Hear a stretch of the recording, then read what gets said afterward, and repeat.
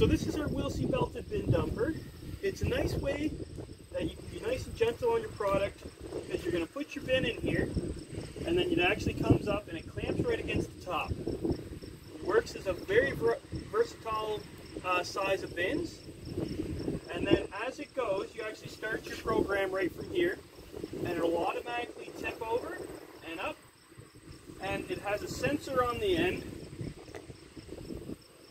that'll actually feed your product right in here.